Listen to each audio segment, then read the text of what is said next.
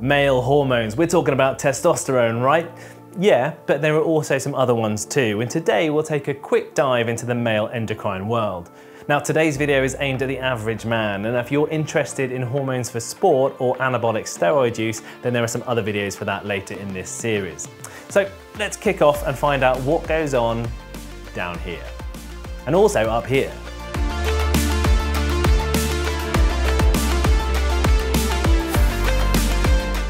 The journey begins in your brain, where the essential duo of the hypothalamus and the pituitary gland take center stage. Now these two glands play a crucial role in regulating the release of male hormones, and in fact many other hormones as well. The hypothalamus produces a hormone called gonadotrophin releasing hormone, or GnRH, which signals the pituitary gland to release two important hormones, follicle stimulating hormone, or FSH, and luteinizing hormone, or LH. You might recognise those hormones as being female sex hormones, but they're actually really important for men too. They just have a totally different function. LH and FH travel through the bloodstream to the testes, where they then kickstart the production of testosterone, which is the primary male sex hormone. Testosterone is a steroid hormone and plays a vital role in the maintenance of the male reproductive tissue and secondary sexual characteristics that kick in during puberty. Things like getting a deeper voice and growing facial hair and body hair, increasing muscle mass, and so on. But testosterone's influence extends beyond just physical change.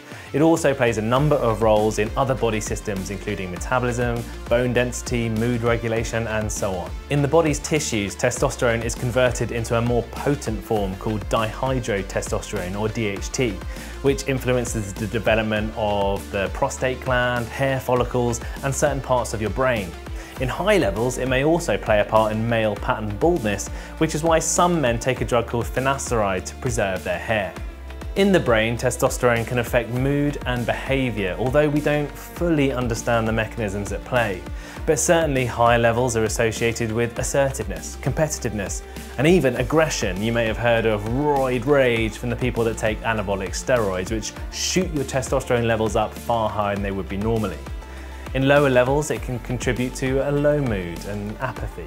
So as always with hormones, you can see that there's a bit of a feedback mechanism going on.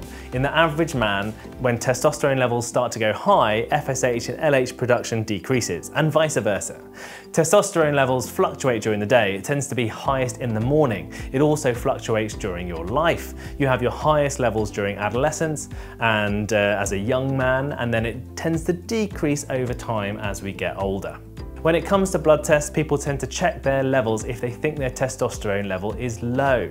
Symptoms of a low testosterone include things like erectile dysfunction, low libido, low mood, lack of energy, decreased muscle gain in the gym, but all of those things can be caused by a bunch of other physical and psychological issues too. So checking your testosterone is only part of the picture. It tends to rule a low testosterone in or out. If it rules it out, then it's probably important to look at other aspects of your health as well, including your lifestyle, your sleep pattern, and your other organ systems.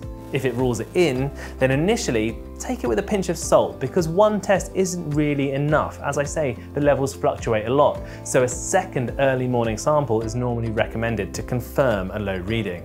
If you have two low readings, then that builds the case for you trying to boost your testosterone.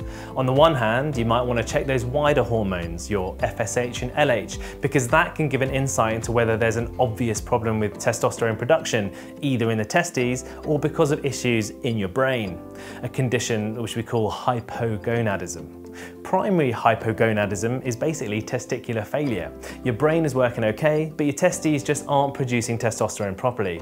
This could be because of genetic conditions, testicular trauma, autoimmunity, or certain drug treatments.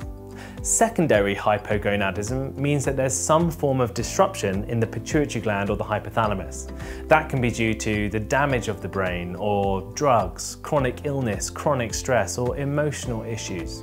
Your doctor can work with you to work out what might be causing a low testosterone. However, by far the most common cause of a low testosterone is aging and lifestyle. This is still a form of hypogonadism, but it's not really disease related. And if your levels start to drop a little bit, then you can actually boost them through lifestyle changes.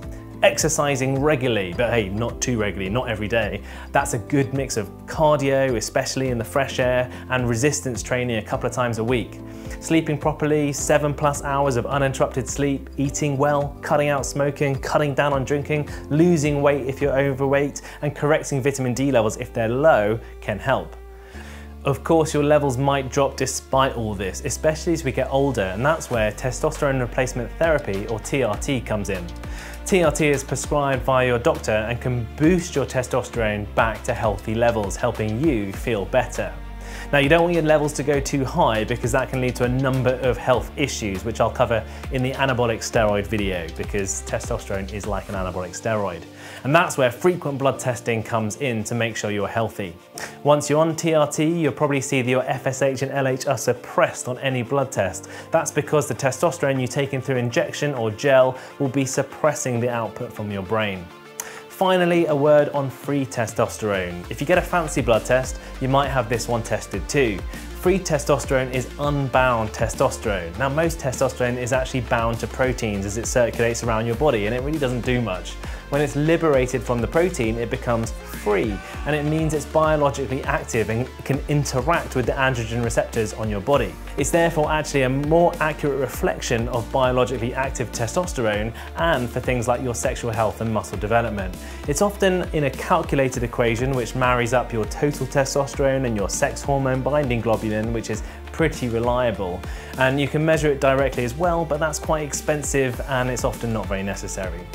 Anyway, that's testosterone in a nutshell, no pun intended. I hope you've enjoyed it, I hope it helps, and I'll see you next time. Take care, bye bye.